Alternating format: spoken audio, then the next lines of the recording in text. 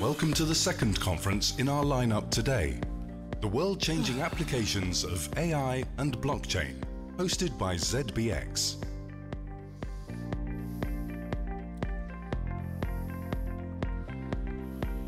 Blockchain and the future of humanity. This new infrastructure provides an unprecedented level of trust. How will this play out in the years ahead? Vinay Gupta, Mattereum. Okay, there we are. Okay. Hello, everybody. So I want to start with a simple question, which is this. Is anybody happy with the way the world runs? Anybody? Does anybody feel really comfortable with how all this is? I certainly don't. So I want to set the table stakes here, which is the blockchain is probably one of the most innovative forces in the world, and it would be nice if we could demonstrate directly a method for the blockchain to help transform the world into a place that we're all proud to live in, rather than being kind of embarrassed and a bit sad, right? If not extremely angry. So I want to start with the table stakes, right? The world is warming very rapidly. We've got enormous economic problems, which result in an awful lot of people being very poor.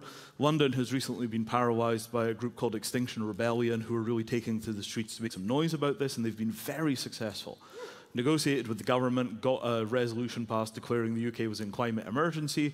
You know, their activists are doing things, actual world-changing work. But I would say that the blockchain community has lost track of a lot of its political vision because of the intractable problems of libertarianism at scale, right? Governance has proven to be very difficult. The governments have given us a very hard time as we attempt to figure out how to work with them to make the world into a better place, largely because we went in to that negotiation with some kind of naive beliefs which have been extracted by regulators. We've sort of lost our way. Right? We have an enormous amount of very standard, very exciting commercial work just to solve business problems, but the kind of global vision and global scope that we got started with has gotten substantially diluted. And I think that's because it was the wrong vision. It wasn't the vision that offered a realistic chance of success, and I think we need a different vision for the future of the blockchain. So I'm going to propose a very, very simple narrative about how we should think about the future of the blockchain. Right? What is it that we are all working towards collectively? And this is way bigger than my company, right? I do a tiny little part of this story. This is a story about literally the future of the blockchain, how algorithms, particularly AI, can work with the blockchain to create global systemic change. But I want to be very clear that this is a political vision. This is a story about how we should approach these problems at the highest systemic and meta-systemic level. Right? The first thing is, it's very hard to change the system that you're embedded in, right? The injustice of the world is it's in your bank account, it's in your voting, it's in your government, but it's in the fact that most of your phones were made with labor in countries in which people don't have the right to do things like unionize, right? Most of the minerals that we extract to run industrial civilization, these come from bad places. And the blockchain gives us the theoretical possibility of knowing, but the practical experience we have is that we are participating in the evils of the world and we feel powerless to change anything. And I want to suggest that we have the possibility of change, right? And I'm going to tell you how. So the simplest thing is this, right? In the digital age, we went through and we took all of the world's knowledge and a fair part of its wisdom, and we put that stuff online. And we gave every single piece of information a URL. So all the information in the world had names, right? What I do for a living is I build names for material objects. This is the first thing we've done it for. It is a figure of Captain Kirk in casual attire, owned by William Shatner, the actor that played Kirk in Star Trek, and we're working with Mr. Shatner on an anti-counterfeiting project for Hollywood. That's a very lightweight example of just giving things a name and attaching provenance records to it. And lots of people in the blockchain space are doing this, right? But what I want to suggest is that we need a much broader vision, right? Beyond legal rights for physical assets, we need a model in which every asset in the world has a unique identifier, like every human being in the world has a unique identifier. We already have this vision with self-sovereign digital identity. We need something that looks like digital identity for things. And we need this for two reasons, right? The first is, it makes it possible to attach legal responsibility to things like carbon.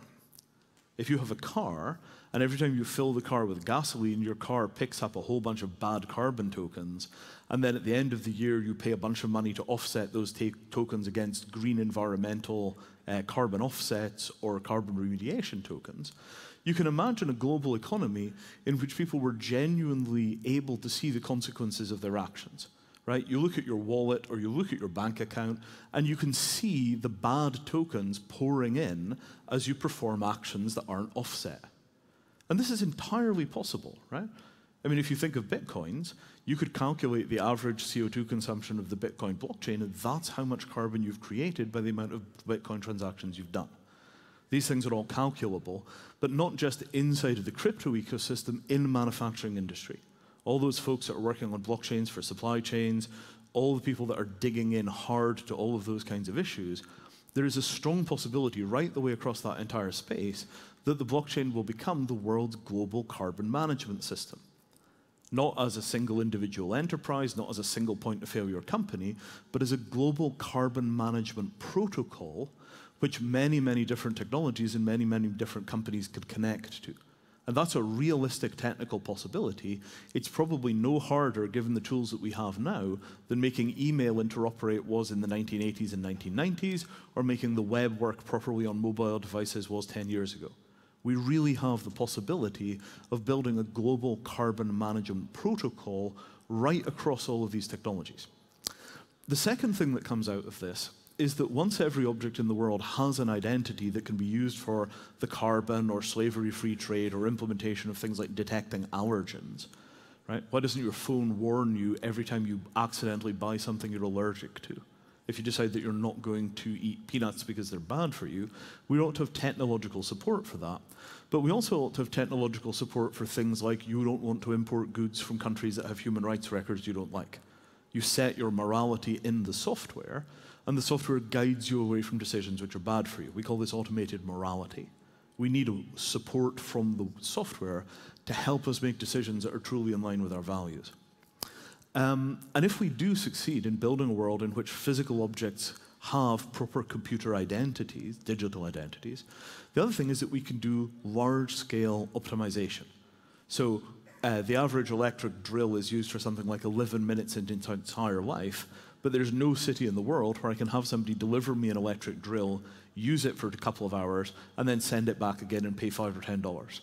Right? We can't rent the things that we need because we don't have the right protocols for handling matter, and the result is an enormous amount of overconsumption.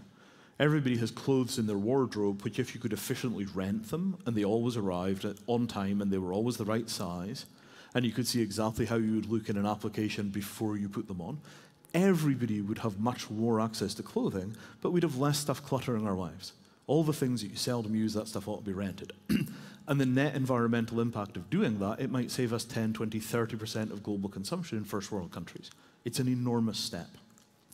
So I started out on this trajectory in 2002, when I went from being a tech guy to being an energy policy guy. It was after 9/11, and I desperately wanted to do something about the state of the world. I spent basically 14 years working, trying to get a refugee shelter that I designed into mass production. Some of the spin-offs from that project have done very well. There's a shelter called the Shift Pod, there's the IKEA shelter. But what took me into the blockchain space was the understanding that the systemic problems of the world aren't going to be solved just by cheap housing. Right? I knew how to do cheap housing. We figured out the cheap housing problem.